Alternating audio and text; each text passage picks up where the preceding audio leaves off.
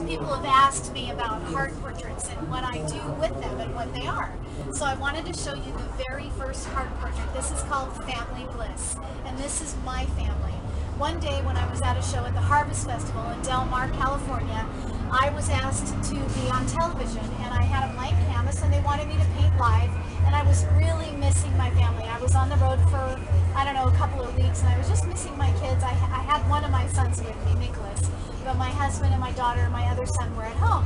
And I just found myself wanting to paint them. So this is Steve, this is me, this is Katie, this is Dan, and this is Nick.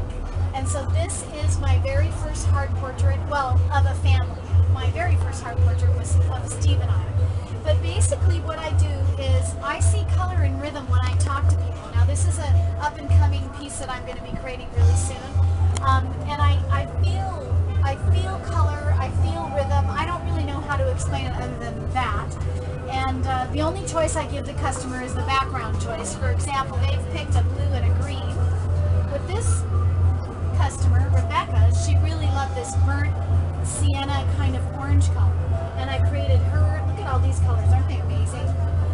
This actually ended up being the first Heart of Compassion color palette.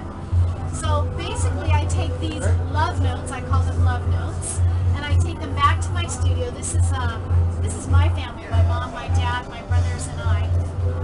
And I take these love notes back to my studio, and I get a canvas, and I create a family heart portrait for people and couples and single people. I really enjoy doing them. If you're ever interested in an original painting, something that you could pass down to your kids and your grandkids, please give me a call. I would love to share my gift of love with you and celebrate your love.